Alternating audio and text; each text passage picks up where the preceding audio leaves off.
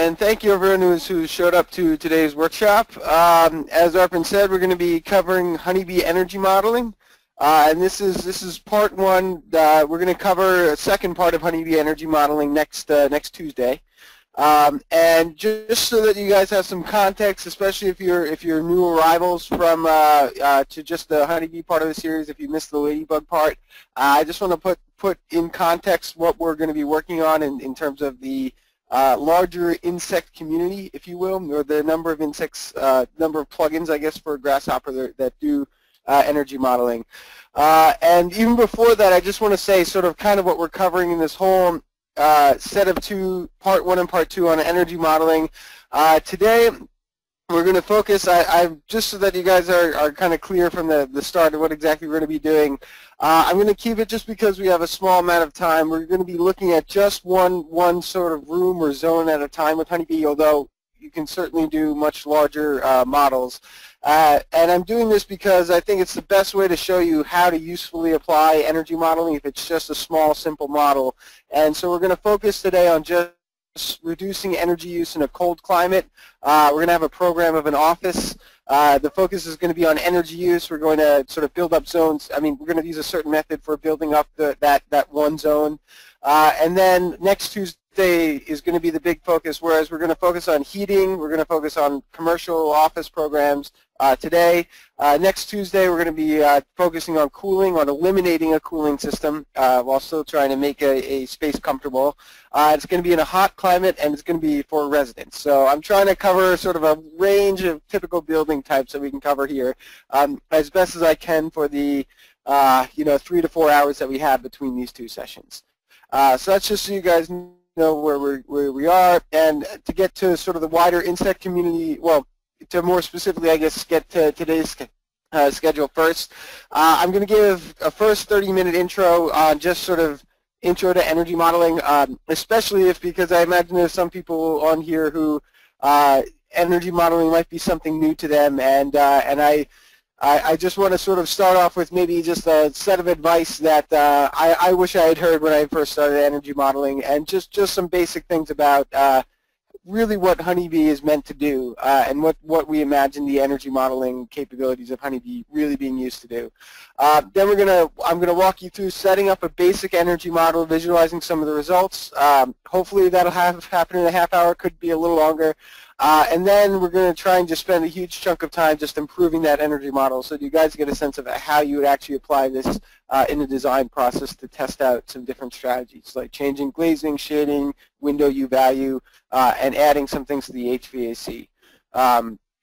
Okay, so with that, just so that you guys are aware, sorry, this is what I meant by the larger insect community. There are actually 4 insects altogether, just in case, and I'd shown these in the first part. That all are sort of under this umbrella term of ladybug analysis tools. And 2 of these you don't have to worry about. We're not covering really in the series much at all, which are a CFD modeler called Butterfly, or a connection rather to a CFD modeler called then the plugin's name is Butterfly. Then Dragonfly, which is for large-scale modeling. But really, the only things we're covering in the Performance Network series that I'm doing, this time of, I mean, yeah, I guess what we're in the middle of right now are Ladybug and Honeybee. And we've already kind of covered Ladybug in the first 2 workshops, and so we're now past that. And this one is going to be the next 3 workshops, or the next 6 actually, because these are, we're going to do part 1 and part 2 for each of these. And it's all going to be focused on Honeybee. And Honeybee is generally meant for building energy, for daylight and comfort modeling for several of these things. And just to give you a visual of sort of all that Honeybee is meant to do, well, first, I mean, Ladybug, if you guys are just coming in, what we already worked with was just Ladybug is just meant to sort of visualize and analyze weather data using the Rhino Grasshopper interface. And Honeybee, which is the big focus of what we're working on now, it's this big, it's this node in this much larger network of software that is meant to do all of these different things. But notably, it's a plugin for the Rhino Grasshopper interface. So it's a plugin for one of the most common interfaces that designers are using to 3D model. And Honeybee connects out to these 2 key engines for daylight modeling. And specifically, those are the open source physics-based rendering engine called Radiance. And we use that to evaluate daylight, to do very deep evaluations of daylight and glare. And then there's DaySim, which is mostly just a set of libraries and tools that help you run daylight simulations for an entire year and coordinate that. And then sort of in this other connection out here, we're gonna cover this in workshop 4, by the way, the daylight stuff. In the final workshop, we're gonna cover therm and window in workshop 5 in those 2 parts. And therm and window, those are mostly meant to do detailed construction, evaluating things like R values and U values, and understanding phenomena called thermal bridging. And they're also pretty useful for condensation risk. So that's another thing that Honeybee links out to. And then finally, the main focus, what we're going to be working with today, outlined here in red, is Honeybee's connection to, a full building energy modeling program called Energy Plus, which is a Department of Energy supported engine, basically, for simulating the energy use of buildings. And we're also going to be working with a connection to OpenStudio, which is pretty much just an interface for Energy Plus. It makes it very easy to set up things like HVAC systems based on templates, and has a bunch of default libraries for different building types that make it much easier to use the engine. So we're going to be working with thermal energy use, so heating and cooling, HVAC sizing, and thermal comfort over this part 1 and part 2 of the series. Okay, so that's just so you know where we are in the larger scheme of things. And I said that I was going to sort of open with a sort of introduction to energy modeling and just talk about some advice on energy modeling. Which even I'm sure a lot of this is relevant to seasoned veteran energy modelers who are on this right now. But it's particularly, if this is one of the first times that you're coming to this this webinar to sort of learn and get a sense of how you would energy model, you definitely want to listen to what I'm about to tell you, because I really wish someone had told me this when I had first started off energy modeling, which was, I guess, almost 5 years ago. So, all right. So the biggest piece of advice that I have for anyone who's starting off with energy modeling, especially, is that energy modeling is difficult. It's a fact. It is. There's no real way of having a energy model that is not at least somewhat complex. And anyone who tries to tell you that, oh, it's just simple, you just follow 4 easy steps and you get this, that person probably has not done a lot of energy modeling on real projects. Because the reality is it's very difficult. People make entire PhDs out of it, entire professions out of it.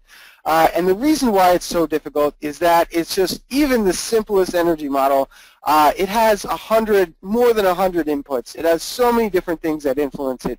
You have all the different aspects of the climate, like the sun, the outdoor temperature, the humidity, the wind. All of these things affect your building. You have all the different ways that occupants can use the building. You have all the different ways that walls and windows can be constructed, all the different geometries that are possible. There are just so many inputs to an energy model. It's incredibly complex. But however complex an energy model is, it's important to keep in mind that reality contains millions of inputs. Reality itself is so incredibly complex. And really, our energy models are just abstractions of that reality. They're just sort of where we're just taking out certain parts of reality that we know are important to this phenomena that we're looking at, and we're trying to model that reality. So, I mean, I guess I just say this to give you a sense that there's an enormous amount of complexity that is involved, both in energy models and in what we are actually trying to model, which are real buildings. And so because there are just so many inputs, it's going to take you time to test out all these different inputs and figure out what matters, understand why there are only certain things in the abstraction of our energy model, and understand for what aspects of a building you can probably take a default assumption and it will be okay, and what things are really important that you model accurately. And it's going to take a lot of time of testing, because these things that matter aren't always the same for all buildings in all situations. And so just to give you a sense of what's going to happen if you dive right into energy modeling without necessarily understanding what all these inputs are at first, as I did, let's say, 5 years ago. But before that, I just want to say, yeah, before actually jumping into what actually happens when you try an energy model, I just want to say that we've already had a webinar series on Ladybug. Because energy modeling is so difficult, I really recommend that you guys use as you can before trying to jump into the enormous complexity of modeling full buildings with Honeybee. And this is just a general piece of advice. I mean, even in the design process, even if you are a seasoned energy modeler, you want to start just by looking at simple things like climate graphics and Ladybug and doing simple analyses before you jump into the advanced stuff. And the sort of mantra that we have in the community for, like, the way that we say you should use Ladybug before Honeybee is don't build the energy model if you haven't checked the sun path. That there are some basic fundamental things that you should be doing first, that you should understand about your site and about your climate before you dive into doing something as complex as an energy model. Okay, so with that piece of advice out there, just to now kind of give you a sense of what happens when you try and engage this complexity with it, while maybe, let's say, taking a lot of default inputs, is that, all right, this is what I thought I'd initially do when I first started energy modeling with Honeybee, is I thought, all right, I'm going to create a zone, I'm going to create like a room that I want to understand the energy use of, I'm going to create that geometry in Rhino, I'm going to bring it into Grasshopper and assign all these properties that relate to the energy use of that, like the wall constructions, like how occupants occupy the space, when they turn the lights on, all these different things. I'm going to assign these things, and I'm going to change those properties, those default assumptions, to reflect what I'm going to build, because probably all the default properties are not really what I wanted to do.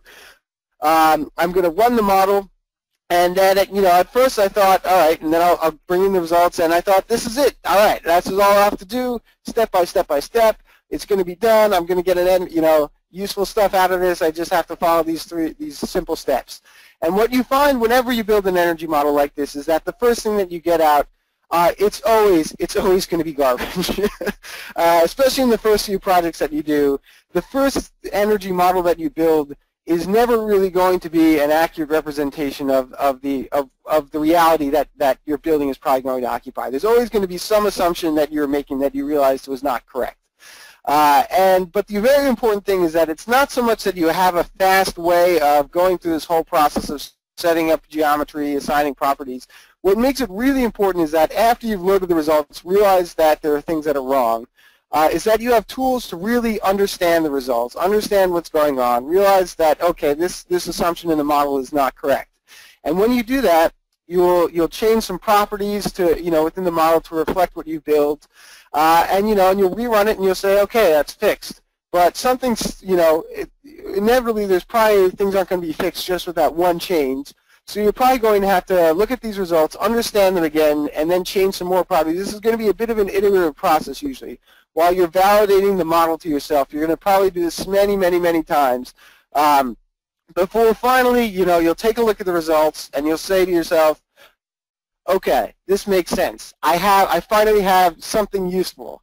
And you've sunk in a huge amount of time maybe already setting up this, this model, really validating and understanding what's going on in it. But finally, you're at a break-even point. You have something that you can actually apply. But of course, I mean, we don't just end there. We don't just build usually an accurate model. If we really, really want to pull the value off of it, we don't stop at this point. But what we do is that we look at those results. We actually understand, all right, if this is the reality of what we would build, then maybe this design isn't very good. Maybe we want to try a different strategy, try something else in the energy model. And then, with that, we'll change some of those properties to reflect that strategy, to reflect how we'd implement it. We'd run the model and we'll see the results. And then we're probably going to run through several design options. We're going to run through many, many things with this as we actually design with the model. And it's finally in this last step that we end up with something that is truly, we end up with a great design. We don't just end up with a useful tool. We don't end up with garbage. We get something that really we can point to and say this has value at the end of the day. And so I run through this just to give you guys a sense of that this is it's a long process. And yeah, and there's a lot of iterating that you're going to be doing, a lot of understanding results, and the most important thing in an interface for energy modeling is that you have a really good means of understanding all the complex inputs and visualizing them and making them clear to you, making the assumptions clear to you, even more so than just a fast way of let's just run the model. All right, so now there's an important question that we'd have to ask. If it takes so long, if we have to do all this iteration, if we have to do all this stuff, is it worth it to energy model at all? And this is a valid question, and I mean, and it's not always worth it to energy model. As you guys remember, I said in the start, you should really exhaust the usefulness of Ladybug, and if you haven't checked things like the sun path, you shouldn't be building an energy model. So I mean, so there is a basic level that you should have in order to build an energy model. But I will say, I mean, of course, you guys, we're about to embark on a 3 to 4 hour tutorial series just on energy modeling. So of course, the answer to this isn't simply no. And I mean, and I'll qualify the answer to this. I mean, I'll say that probably the energy modeling for your first few projects isn't really. I mean, you're going to make a lot of mistakes the first few times. It's going to be, you're going to get that garbage the first time that you build the model. It won't necessarily pay off. But the most valuable thing that you pull from energy modeling, it really isn't that necessarily that application for that one project or that that one thing that was really good on your first attempt at it. But really, where things pay off is that over time, you're going to build an intuition about what matters most.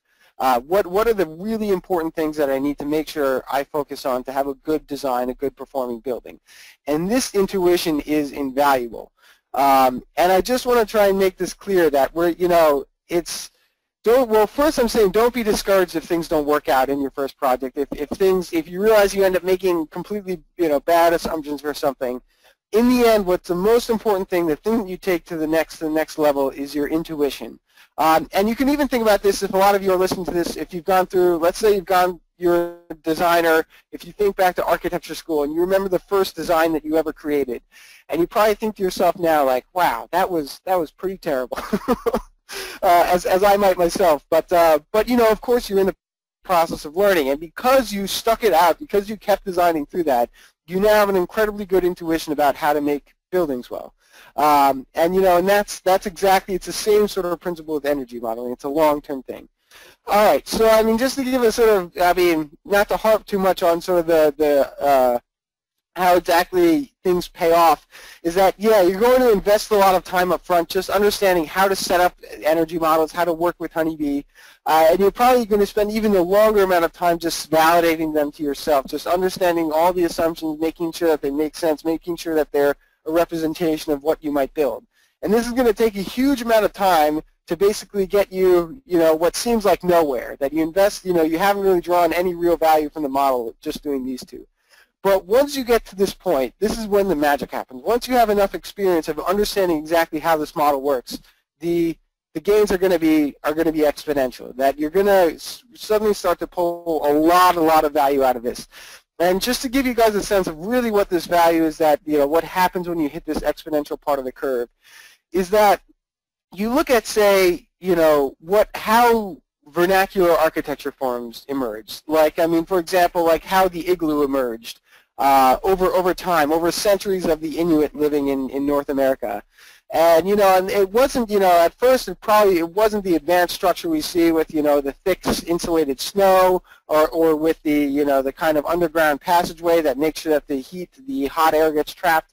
It was probably something much simpler, and it took many iterations over generations of people building all these different structures till finally this vernacular architecture emerged. And you can say the same thing. I mean, the igloo is one example. This is, I mean, maybe we could say the world's first refrigerator, the Yakchow in Iran, was, originally just people just started burying snow in the ground and realized it stayed frozen for longer, which is also how they made the world's first ice cream in Iran. But I mean, over time they added a shallow pool to help collect water, and they improved the structure of the dome over iterations and iterations of this. Eventually, in centuries of Iranian civilization, they arrived at the state-of-the-art refrigerator for the time, passive refrigerator, I should say, because of course they didn't really have air conditioning back then. But it's this century-long process. It's this process of iteration that energy modeling is really helping you with. And I mean, maybe just to give another example here, not just on a civilization timescale, but on the timescale of one architect who I admire a lot, Mike Reynolds. After he finished architecture school, he said he was, didn't necessarily want to do what conventionally a lot of architects were doing at the time. He just went out to the deserts outside Taos, New Mexico, and started building structures out of garbage and living in these structures and understanding how they worked, how they could be improved. And over this man's entire life, he built all of these structures out of earth and refuse and all these different things, until finally he merged, in his older age, he finally condensed all that he knew into this one structure that had dimensions that he knew if he stuck to those, he knew it would work. He knew that if the glazing was this right size, it could make it thermally comfortable. He could build it off the grid if he had this amount of solar panels. And he discovered, a modern vernacular. Over the course of his life, by building and iterating and living in these places over and over again, he arrived at something that is, was truly valuable, like an actual something that is born out of experience and out of many iterations. And it's on the scale of like a civilization or of a lifetime.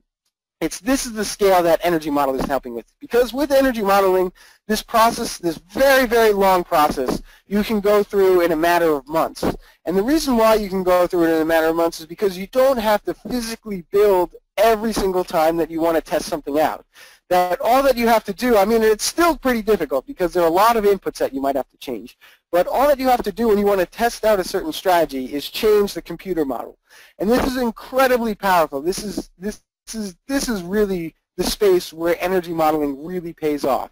And just to give you an example, let's say, of how I've tried to use this in my own, for my architecture thesis, I used an energy model to build these detailed microclimate maps that you see here, which we're gonna go through these in part 2 of Honeybee. We're gonna go through these microclimate maps to show you guys how to generate these from an energy model. And just in the same way that that the Inuit tried many different iterations of the igloo, I tried all these different geometric and types of strategy variations of just a simple test box of an apartment. And I tried many of these. These are just a few.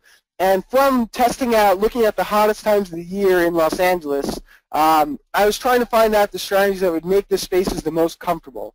And I picked out in boxes here those that were performing the best, like, let's say, one that ended up being really important was the fact that if you secluded a sort of central space, a thermally massive central space, away from the perimeter, you can get this nice area that remains cool into the hottest parts of the day in the desert climate of Los Angeles.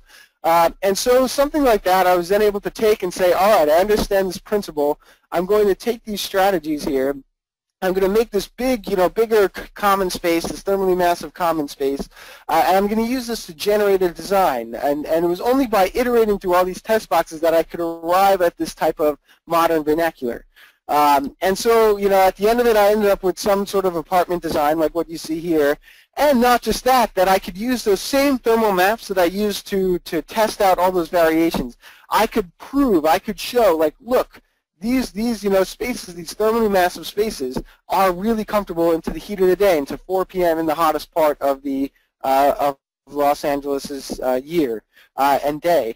And so, it's through. There's no way I could have arrived at something that I knew worked this well without first trying to simulate these things. And so this is just, I'm just trying to show you examples of how I'm cross-cutting all these centuries of iterating and actually building these things.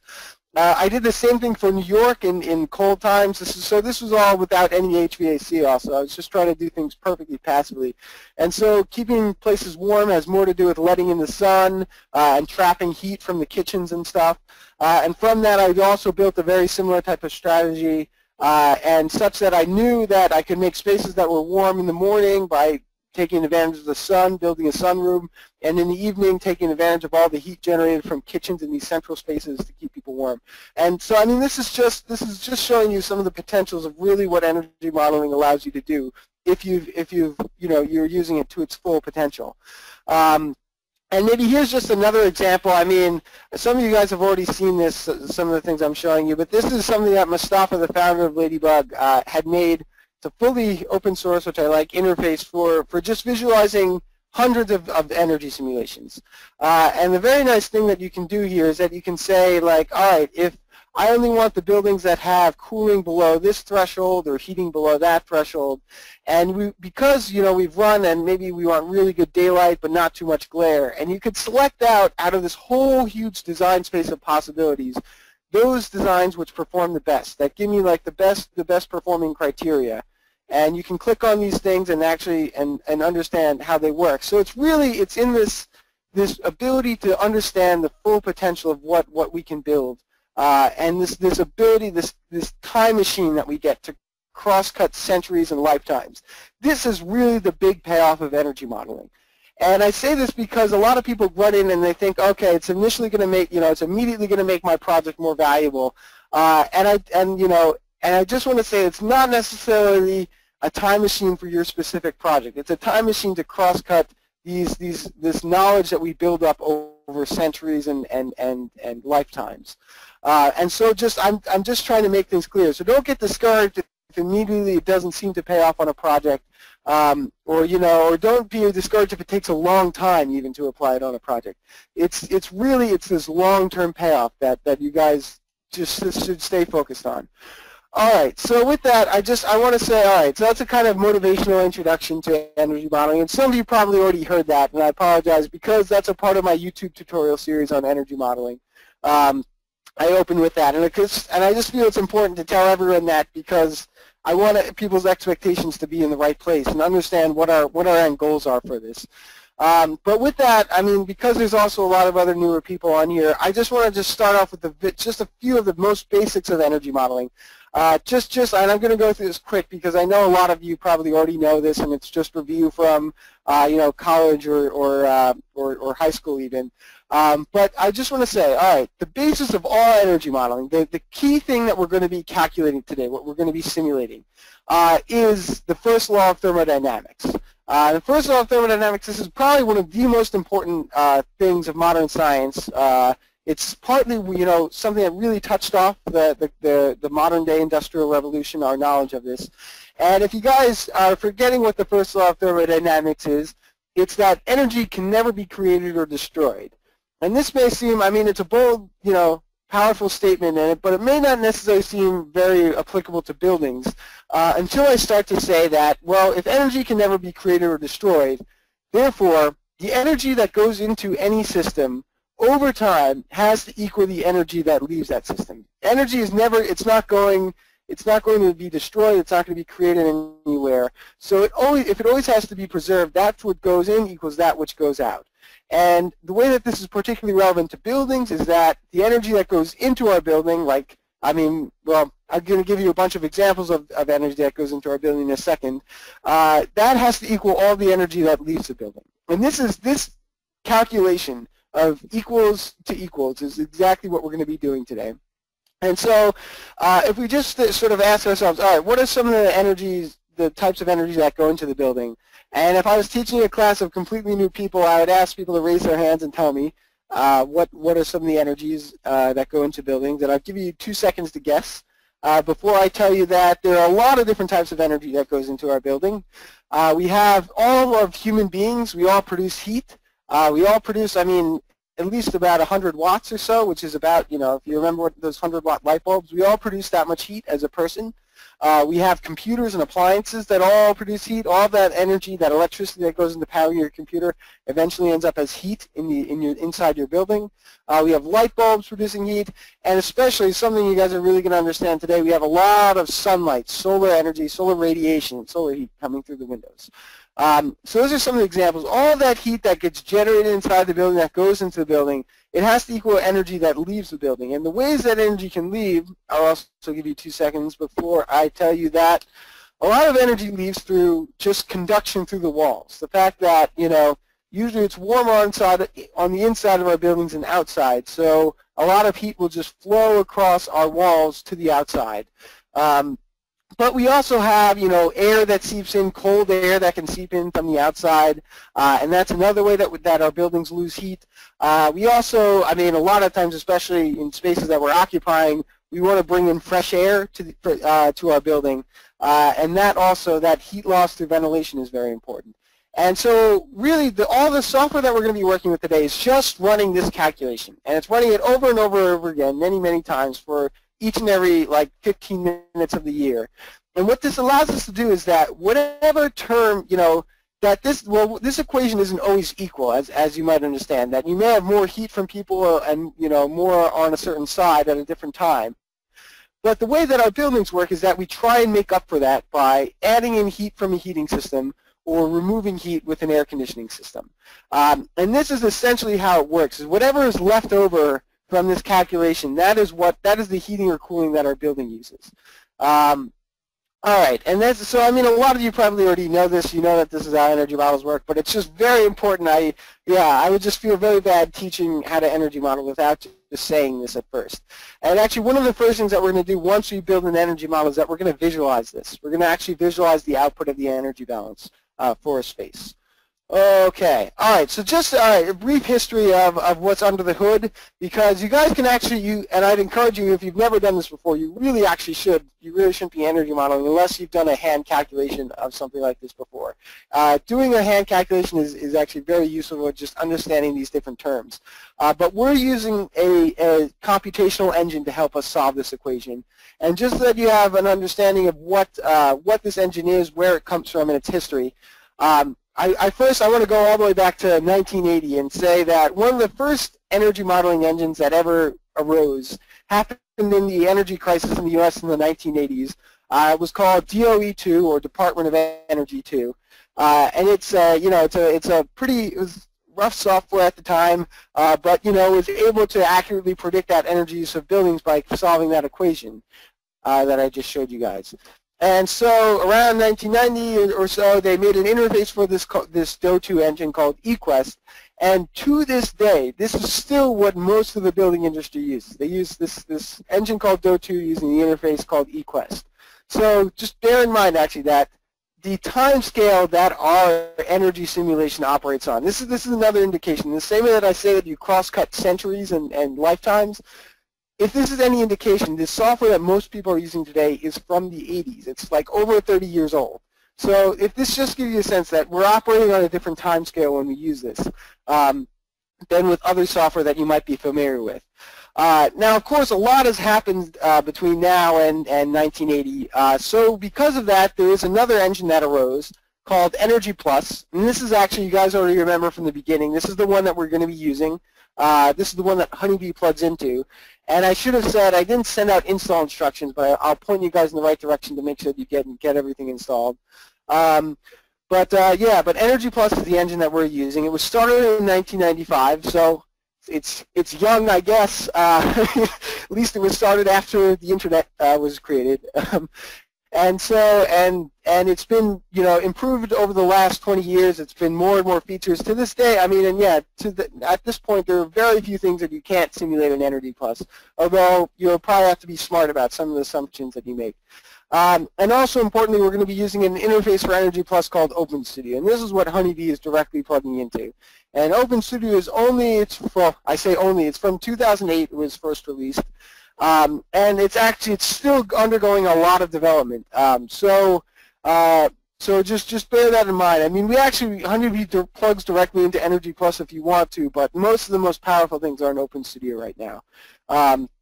All right, so that's just so you guys are aware of where we are. And before I jump right into the actual, building up an energy model for you guys and showing you how things work, I just want you guys to be aware, if you haven't checked these out, there's a solid 5 hours of video tutorials on Honeybee energy modeling that I put up already. It's a bit old at this point, this playlist, but it's it's from 2015. But I would really recommend, there's some things in here that I won't get the chance to cover. And I'm kind of starting from scratch because there's so much that has changed in the last 2 years in Honeybee, and especially there's been so much that's changed in terms of OpenStudio development too that I'm going to be hopefully updating you guys on today.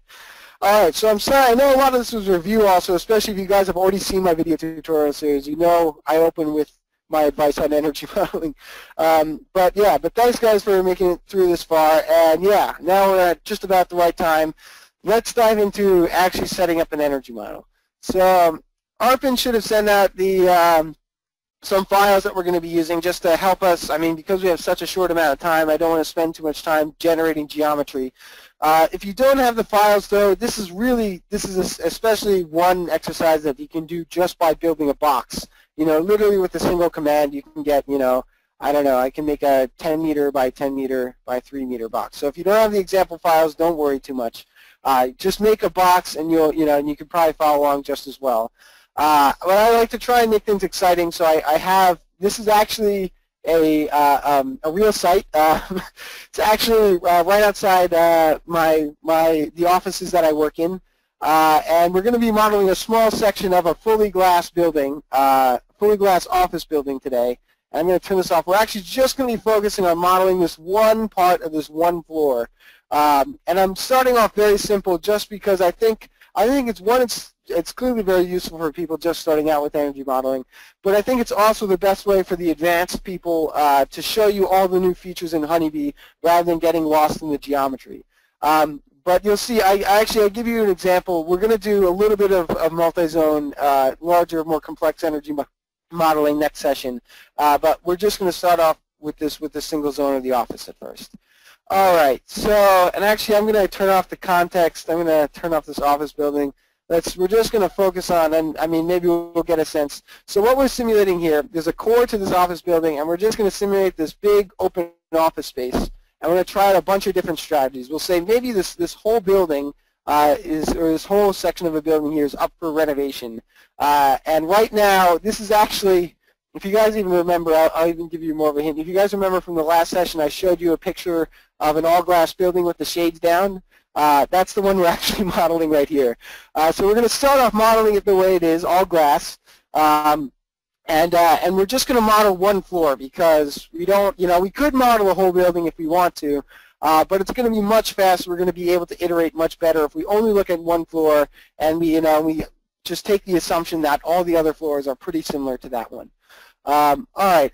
And with that, and maybe I'll even turn off the context here. So you guys will see everything is on this one set of layers called office model. And importantly, I've tried to distinguish for you guys, this is usually what I do when I build a new energy model in Honeybee. I'm trying to distinguish those surfaces that are touching other interior surfaces, and we call those adiabatic surfaces, or surfaces across which there is no heat flow. And I'm differentiating those from the exterior surfaces, or those surfaces that are in contact with the outdoors. And this is obviously a very important distinction because clearly if you're touching the outdoors, you're going to be losing heat through those surfaces in the nighttime when it's cold outside. You're going to be gaining heat when the sun shines through them. So it's important that you distinguish. This is probably one of the most important distinguishing features of the geometry that you'll create for an energy model. All right. So with that, I mean, you guys can just make a box. There's no reason why you have to have this U shape. I just wanted to give you some context here so that we have a little bit at stake as we build this energy model. And Arpin should have probably also sent you some Grasshopper files like the ones I have up here that will show you where we're going to end up today. And I'm going to, fingers crossed, hopefully we're going to get through all of these because there's a lot in these files. But if not, you'll have them there as reference. And we're at least going to get through the basic part of setting up the energy model and improving it. So with that, understanding that we're limited on time, let's dive right in right now. All right, so you guys should already have Ladybug and Honeybee installed. Hopefully, and if not, I gave you a link to that in the first few presentations. You can go all the way back. Actually, you don't even have to be registered for the Ladybug presentations to see the link to how to install Ladybug and Honeybee. And importantly, also for this tutorial series that we're doing today, I should have actually sent out this install link, and I apologize. But you can get there just by typing Open Studio. Not all this other stuff, but just Open Studio. And if you go to that first thing that comes up and go to downloads, just make sure that you download Open Studio, the latest stable release for Windows.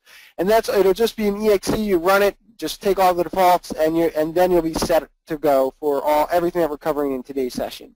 And just so you know, also that Open Studio installs both with all those capabilities that I mentioned back here.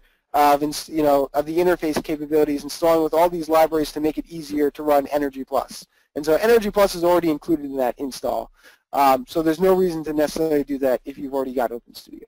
Okay. All right, let's actually build a grasshopper definition. So all of our grasshopper definitions, you guys are familiar with this if you've been following along already. You're going to start off by dragging and dropping ladybug onto the canvas. And you may say to yourself, well, wait a minute, I thought this is a honeybee workshop. Why am I dropping ladybug on there? And the important thing to realize is that a lot of the components in Honeybee are building off of Ladybug. Ladybug is a core set of tools for visualizing climate and for visualizing just any actually sort of hourly data over the whole year, which could be energy simulation results, as you guys will see shortly. And so